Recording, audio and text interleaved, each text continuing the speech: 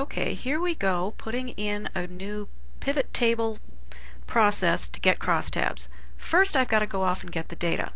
To do that, I go down to,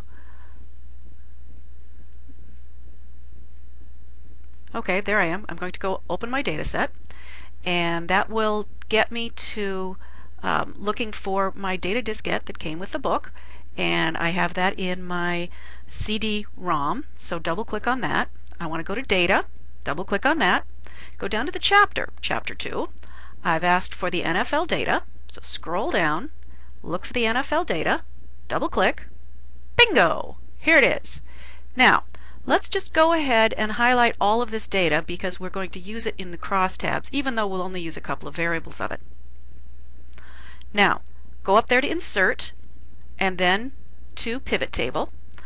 Tell it to go ahead and put it in a new spreadsheet, and click OK. Here we are at Pivot Table. Now if you go over there to the right, you get to pick which variables you put for rows and columns. Okay, so we're going to use rows and columns as indicated, and then the names are going to be the value count. Now if you right-click on that count value down there, and the value field settings, you can either use count, sum, all kinds of other goodies. So there's sum, so you can see what it does. But we're going to use count, so just double click on that and OK.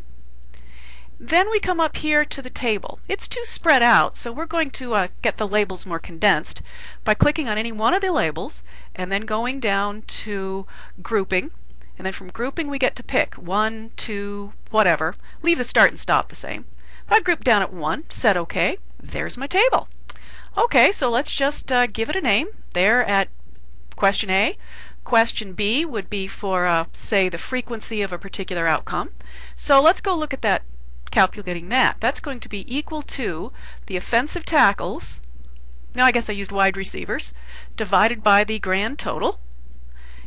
Hit enter, and there's the percentage. Pretty cool, huh? Okay, well, there it is.